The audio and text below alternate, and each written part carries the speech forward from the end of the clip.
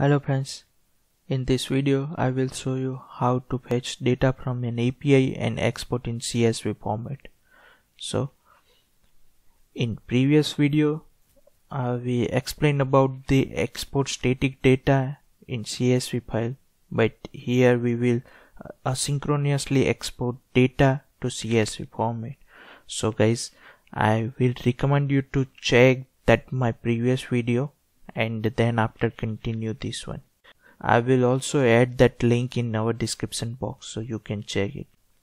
So in the second step, we will create a new component and call an API to get the data and use that data and download the CSV file. So let's start with an example.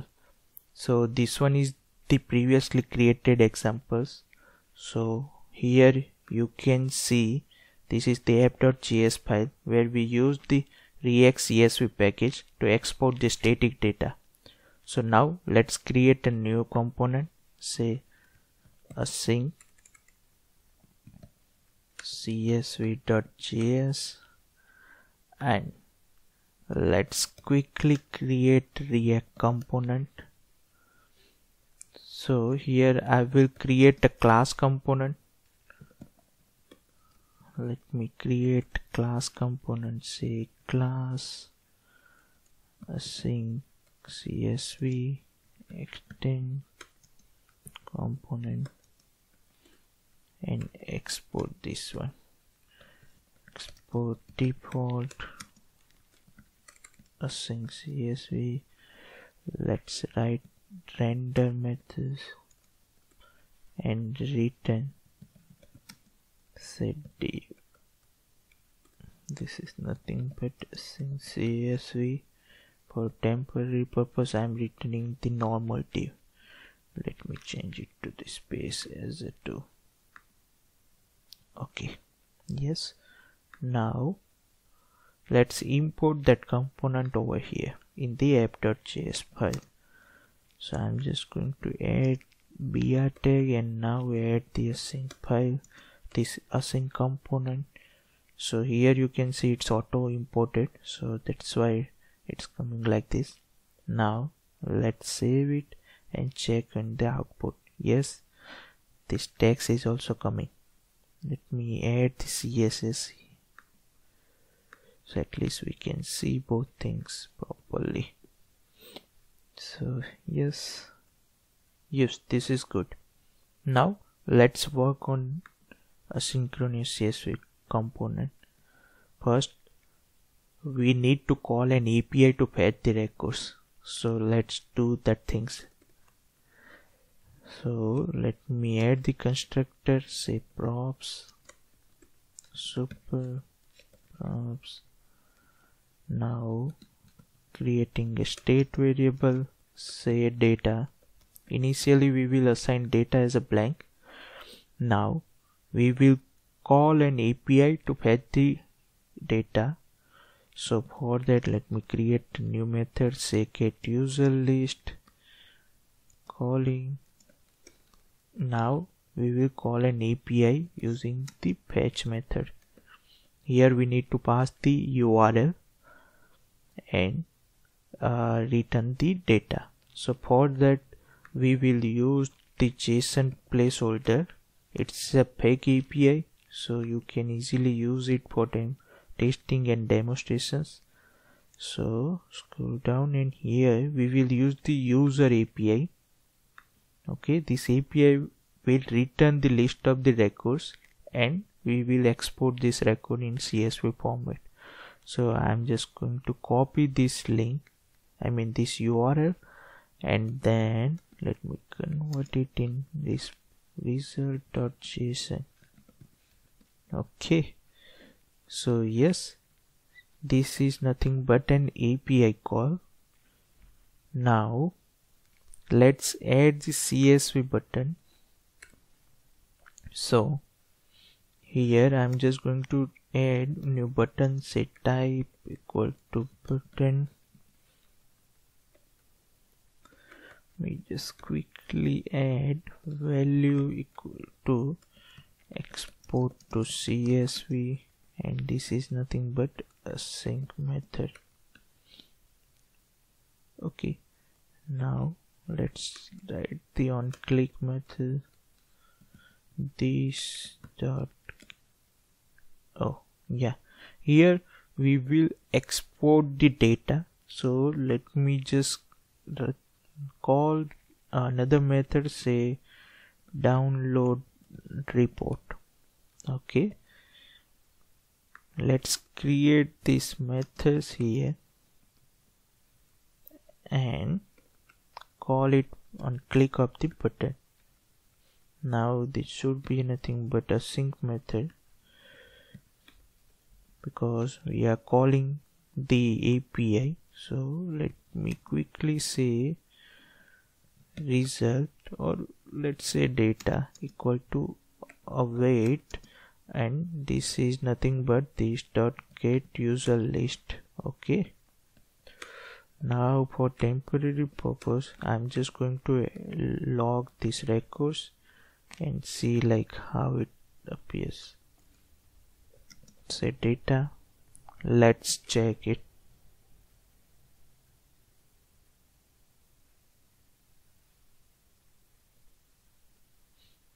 Now this is not required. Okay, let's leave it like this. Okay, this is coming.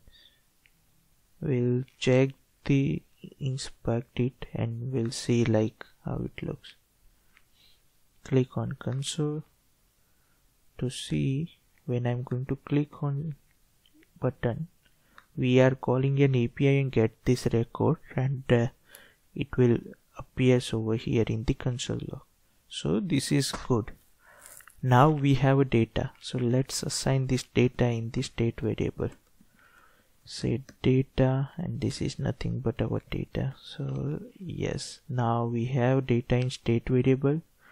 So our next step to export the record. So for that we need to say import react-csv, and here we will use the CSV link button. So we will use this button in little bit different way, because this package is not providing support for the asynchronous call. They said we are providing it, but that support is not working. So for that we will just write CSV link, and few more information is required. Say one is headers, second one is data, and third one is file name. So in our case, let me type file name as a report underscore async.csv. Okay, and for data I'm going to use the data from the state variable. So let me type data. Okay, so yes, now last part is header. So for header, here we will use the static header. So for demonstrations we will fetch the data like and use the name, username, email, phone and website to export in CSV. So for that I'm just going to create one more variable. It's a normal one like headers, and create an array. So one is say label. I can say first is name. Label is nothing but name of the headers. Key is nothing but the actual key. In our case name, that means this name should be there. Okay, now similarly we need to create another one. Say username, and the username is nothing but the username. So sorry, same as that we will add few more columns. One is say email, So this is nothing but an email. Another one is phone number and website. So this is phone, this one should be phone, should be a website. Okay, it's a website. Okay, now we have a header, so let's assign that header in CSV link. Okay, now this is almost ready.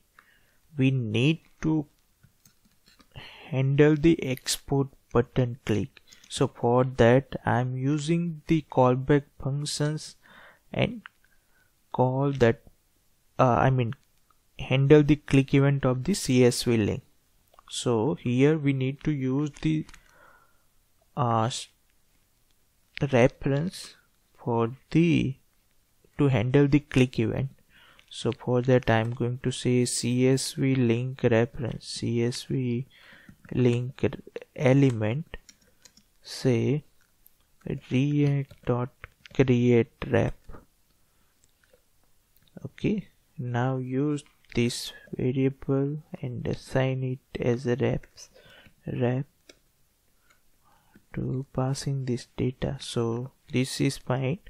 At last we need to call these methods, like let me say like these dot CSV link element dot current dot link and click. Okay, and now we are handling the click event, so we need to add this click event or execute this click event from the set timeout methods, because it should be asynchronous. So that's why I'm adding it over here. Okay, so I think we are good. Let's check the examples and test it. Opening these records. Okay, I think I made some mistake over here. We need to slightly change these informations. Let me double check with the headers. Oh, okay, my problem with the headers only. I was passing the wrong informations. It was CSV link, but it should be nothing but header. Okay, got it. Yeah, so let's close this one and see.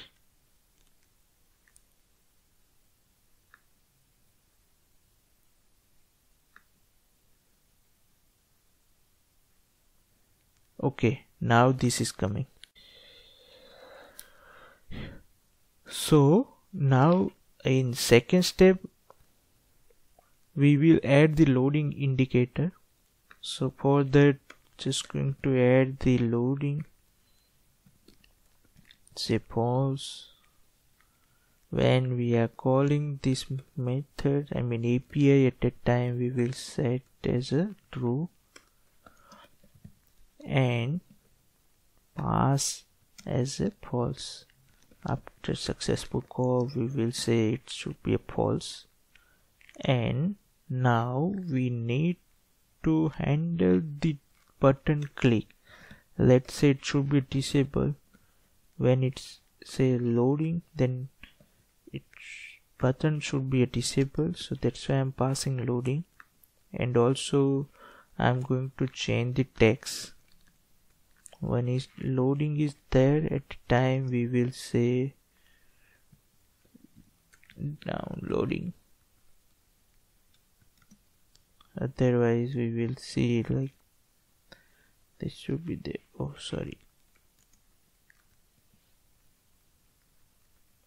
Okay, so now let's test it. So for that I'm going to change the network and say slow 3G. When I click on it, it's downloading. You can see call is happening and data is downloaded. So this data is downloaded and it's in proper format. So I hope you like this demo. That's it for today's video. So guys, please like, share and subscribe for more videos. Thank you.